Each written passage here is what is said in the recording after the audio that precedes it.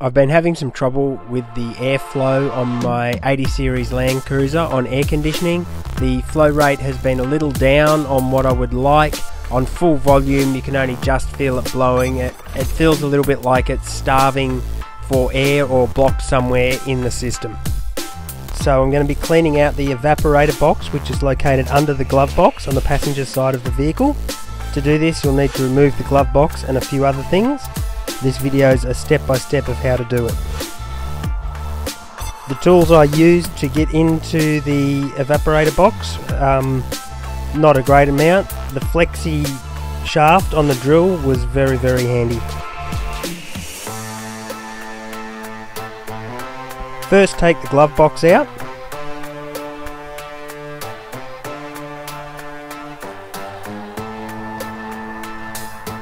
Then remove the metal brace that goes behind the glove box.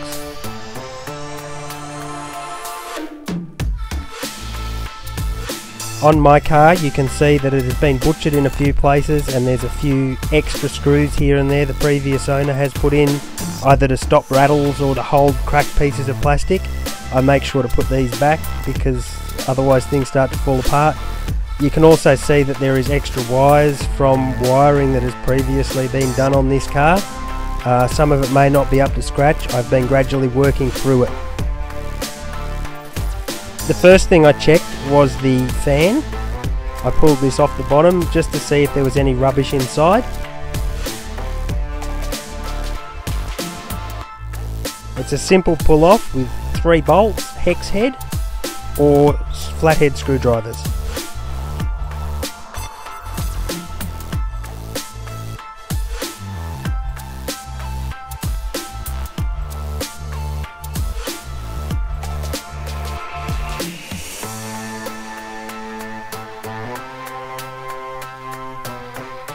Once I got inside, I found there was a few leaves and some debris sitting inside. I also did pull it off and take it outside the car and wash all the fins off with water as they were a bit dusty. I don't show this in the video.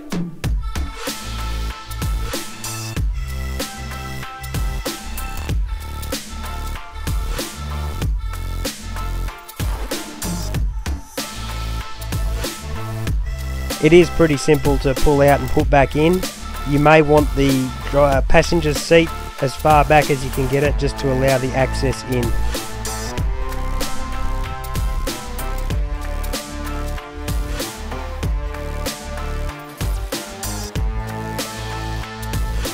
The second thing I checked was the evaporator box. It appears that it has been removed or played with before because some of the screws and clips were missing.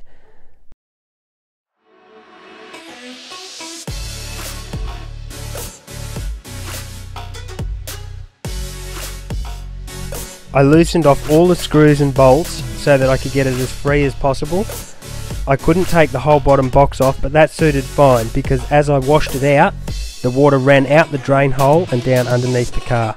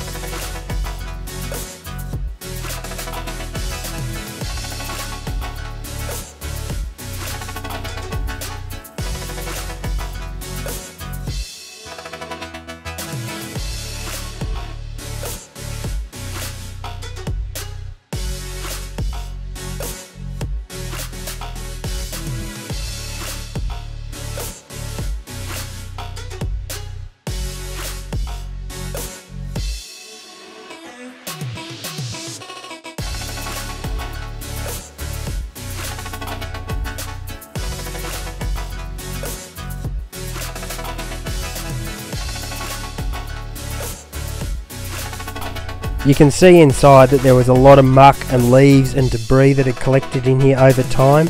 There was also a lot of muck built up on the fins, which would have been hindering the airflow through this device and not allowing as much air to come out. The air in my air conditioner was still cold, It just didn't have the flow and volume that I would have liked.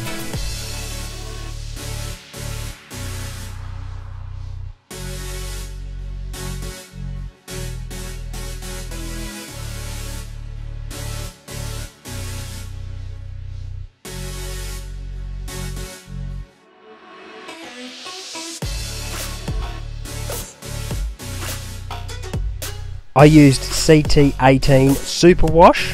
It's a truck wash in a pressure pack mixed up at the correct ratio. I squirted this in over all the fins, and then I got the garden hose and put it in. You'll see that I had to put plastic in because the water did spill over the sides. Not all of it could fit out the drain plug. It spilled over the sides and down into the car. The sheet of plastic took all of this out. My carpet didn't even get wet.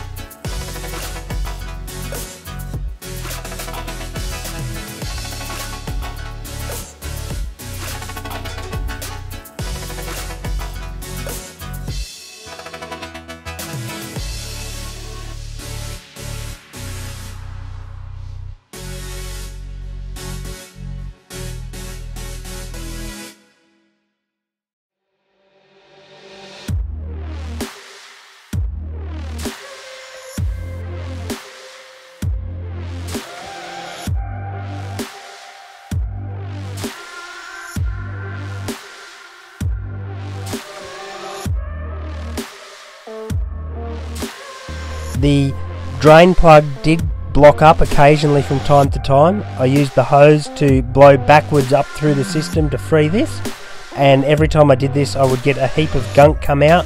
The water would run black and full of muck and then run free and drain as I put more water up into the evaporator.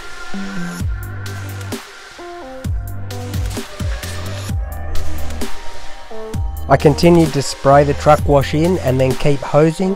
At one point I did reach in and get all the loose debris that had fallen off out with my hands and just threw that to the side.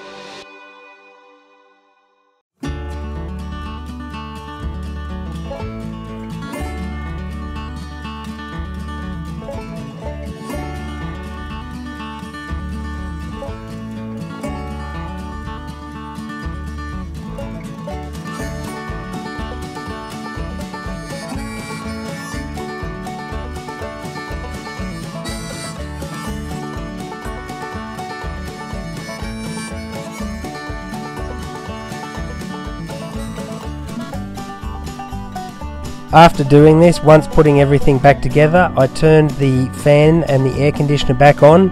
I had nearly doubled or more the airflow coming out of the vents, and it is ice cold. It runs heaps better. I would recommend keeping an eye on this unit depending on how frequently it's been cleaned or changed. Made a massive difference in my car. Thank you for watching my video. If you liked it, please subscribe to my YouTube channel. Thank you.